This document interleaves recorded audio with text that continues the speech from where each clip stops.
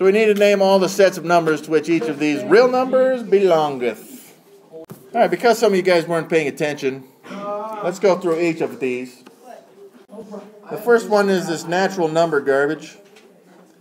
Natural numbers are numbers such as 1, 2, 3, 4, and this goes on forever in this manner, in the same pattern. The next set of numbers are the whole numbers, which we represent with a W. The only difference between natural numbers and whole numbers is that we start with a 0. And then we have a 1, and a 2, and a 3, and it goes on forever. The next set of values is the integers, which is represented by a nice I, a very fancy I. And it includes all of the whole numbers, such as 0, 1, 2, and so forth. But it also includes their opposites, like -1, -2, and so forth.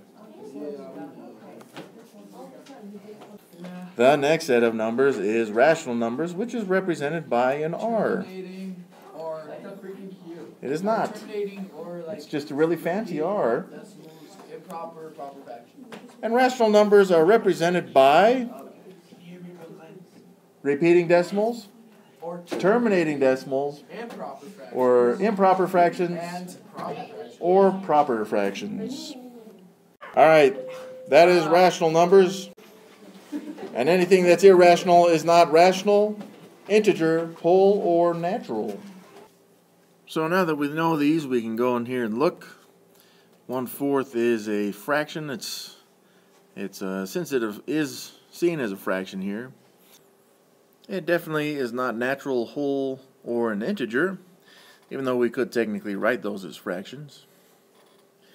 But since it's neither of those, and it falls in the proper fraction category, it is rational. -50 here, since it's negative, it's not natural or whole, but it is an integer. -50 also could be written as an improper fraction, so it is also rational.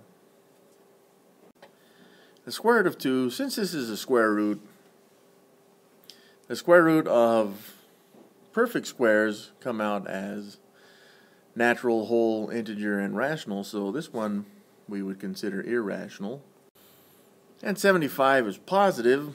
It has no decimal, and it could be written as a fraction, though, where the denominator is 1, which pretty much makes it natural, whole.